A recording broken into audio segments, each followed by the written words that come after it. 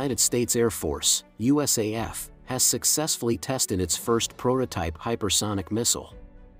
The service's new AGM-183A Air-Launched Rapid Response Weapon, or ARRW, is expected to be the United States military's first hypersonic weapon to reach operational status. The exact speed of the AGM-183A isn't known, although the Lockheed Martin-designed weapon is said to be based on previous test vehicles built by DARPA. Opens a new tab that have an alleged maximum speed of Mach 20, or 15,000 miles per hour, 24,000 kilometers per hour. The successful ARRW test was conducted on Friday, December 9th, in a training range off the coast of California, according to a USAF statement. Opens a new tab, released Monday, December 12th. This test was the first launch of a full prototype operational missile, officials wrote in the statement. Following the ARRW's separation from the aircraft, it reached hypersonic speeds greater than 5 times the speed of sound, completed its flight path and detonated in the terminal area. Indications show that all objectives were met. The ARRW team successfully designed and tested an air-launched hypersonic missile in 5 years, Brig General Jason Bartolomei, Armament Directorate Program Executive Officer, said in the USAF statement. I am immensely proud of the tenacity and dedication this team has shown to provide a vital capability to our warfighter.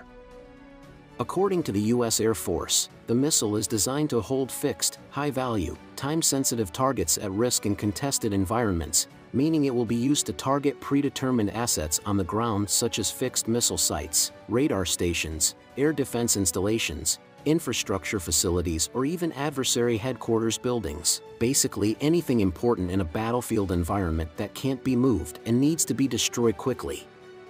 The AGM-183A has been undergoing flight testing since April 2021, but a series of unsuccessful tests in which the missile's booster failed to fire cast some doubts on the program.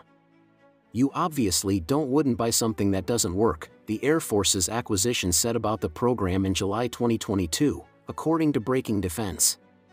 Now that the ARRW has successfully flown, it's likely the service could reevaluate its plans to scrap planned purchases of the AGM-183A.